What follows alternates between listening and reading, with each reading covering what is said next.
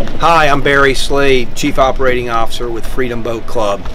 This video is one in our series where we feature some of the awesome boats that we have available in our Freedom Boat Club fleets. Today we're going to be taking a close look at the Cobia 237 center console.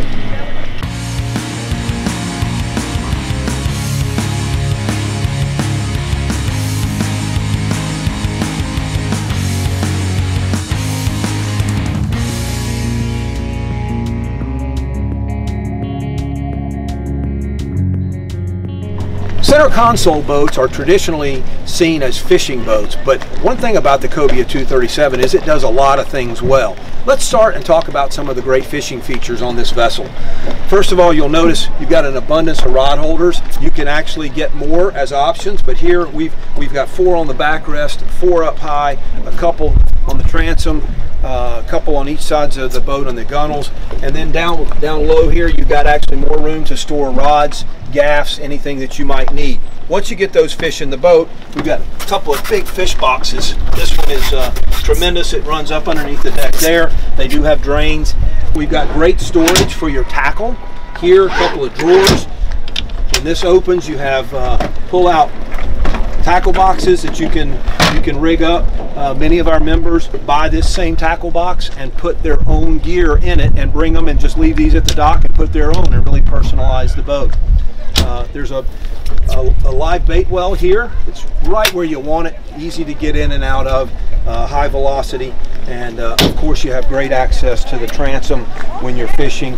The other thing that many fishermen appreciate is the recessed hardware along the side of the boat. Here we've got recessed cleats, and the handrails, the grab rails, are recessed underneath the deck level, the gunnel level, so that if you're working a fish, the line does not get tangled in the grab rail.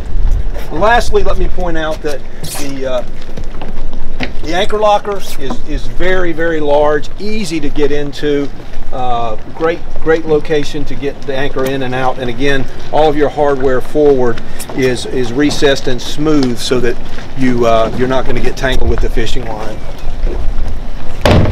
If you're leaving early in the morning, the boat's well lit. You've got lights up underneath the canopy. You actually have a cockpit light back here that illuminates the cockpit, so for those early mornings you flip a switch. You've actually got a couple of colors that you can use here, a couple of colors of lights. There's blue and there's white, and of course this one will give you all the light you need as you're loading your gear. Plenty of room for 4 or 5 guys, and plenty of room to move about the boat as you've got the fish on. It also is a great cruising boat. Many people like a center console just to take folks around, and one of the things Cobia has done is they've employed a backrest that goes in with the rod holders. Very, very clever. And then a seat that folds out, and this seat will easily deploy, and you can have a couple of people sitting back here. It's nice that recesses out of the way when you are fishing, but what a great spot. Nice, generous helm seat for 2 people. You also have a footrest that folds down here. It's a nice thing to have. And then up forward, you can see we put the cushions out, and you also have a seat right here that faces forward in front of the console.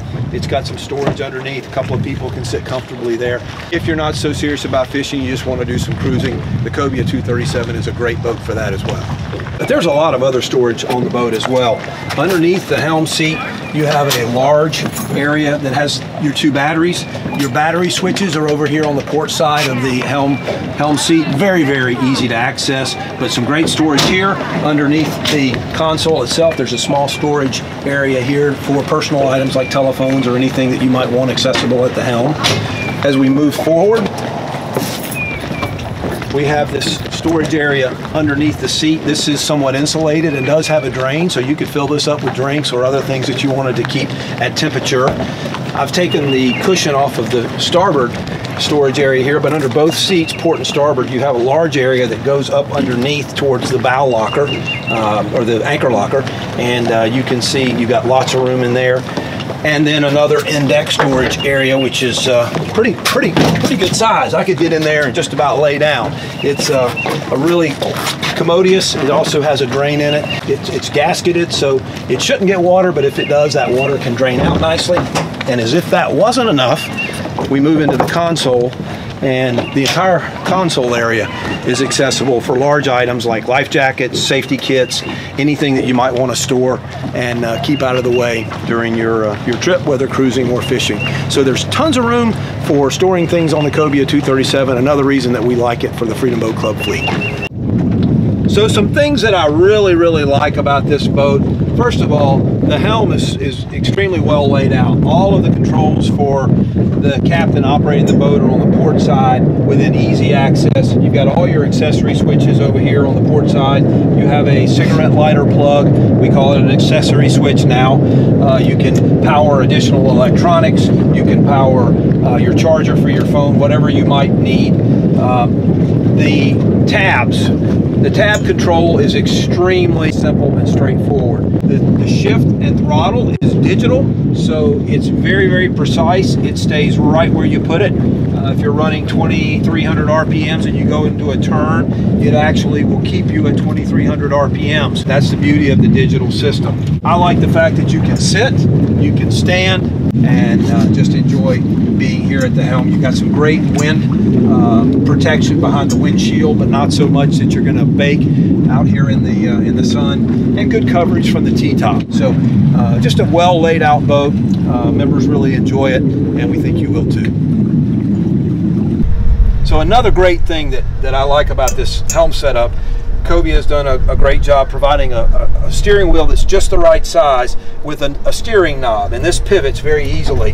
One of the great things about this is if you're in a tight quarters, you can really wrestle the boat around, as you see I'm doing here. If you're trying to get in and out of a marina, if you've got current tide, or if you're fighting a fish and you just need some additional maneuverability, it really makes it easy, and it's a great feature that I appreciate on this boat.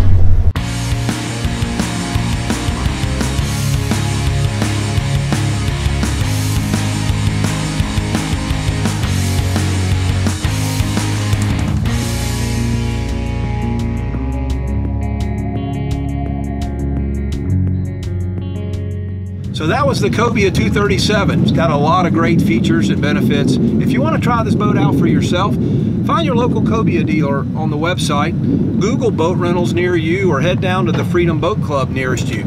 At the time of this recording, we've got over 50 of these boats coming into our Southwest Florida Freedom Boat Club fleets. And if you enjoyed this video, please like, subscribe, or share. And I'll see you next time for another look at one of the boats from the great Freedom Boat Club fleet.